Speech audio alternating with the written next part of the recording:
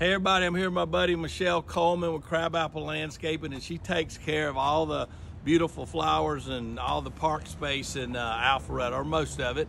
And I said, hey, get with me, tell me what I need to be thinking about as spring's coming and winter's dying out. So Michelle, what do I need to be thinking about with flowers? Like these flowers right here? Right. So we've got, we take care of a lot of the ground beds here in the city of Alpharetta, as well as the medians on both sides, Haynesbridge, Highway 9, and 95 pots, containers, and urns.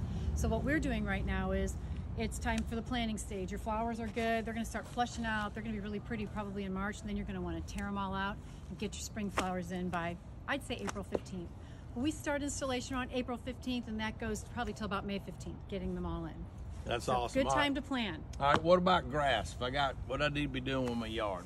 Well, I'll tell you what our lawn care department is doing right now. About a month and a half ago, they put a combination herbicide pre-emergent out there for the weeds, and now we're going to go out there in about 2 weeks and start our post-emergent program. City of Alpharetta is a little bit different. Brook Street Park is a showcase park for the city. We're out here probably every other week taking a look at what if the fescue needs extra irrigation. You know, they don't have an irrigation system, so we're out here, you know, doing that, mobilizing. Do we need to be irrigating right now or not? You know, probably not so much, but it's a good time for fescue. It's still chilly out for fescue, so we do try to water. We try to take care of, do spot weed control. We've got, again, the pre-emergent and post-emergent programs going on right now.